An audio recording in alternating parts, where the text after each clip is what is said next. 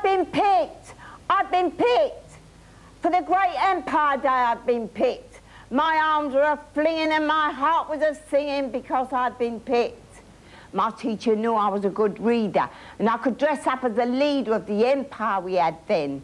And I'd be draped in a red, white and blue flag and reign over all other lands, because that's what an empire meant then.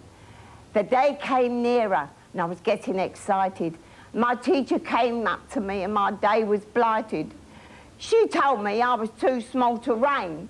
She wanted someone tall and striking who looked like a Viking holding a shield and looking across the sea.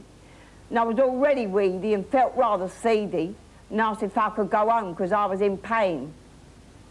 She said I could do this part when I grew older. But how can I? Silly old cow.